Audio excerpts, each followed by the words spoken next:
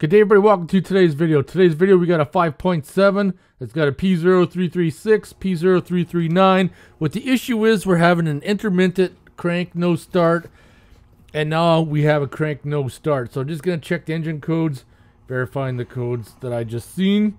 So before we throw the parts cannon at it, we are going to do a test.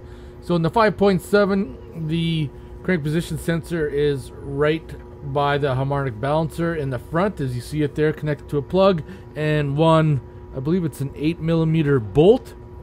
You want to pull the plug out.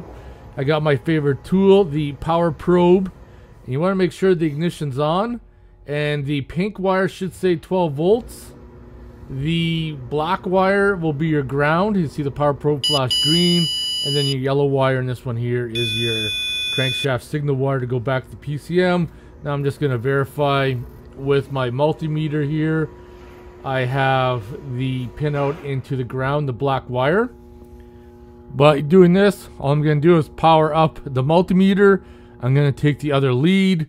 I'm going to connect it to the positive wire. If I read 12 volts, that double verifies that indeed the ground is good. Now you can go back down underneath, do the opposite pink wire to one of the terminals, and then hook up to the ground on the battery, and you should see 12 volts as well. Now when you have the crank position sensor out, you want to look at the reluctor ring inside, see if it's damaged, because the new crank position sensor will come with 2 washers. It has to have a minimum gap. So over time, the sensor might actually be good, but the engine is worn enough that the gap is no longer there, and without that proper gap, it will not start, or you will have intermittent issues. So I put 1 washer in.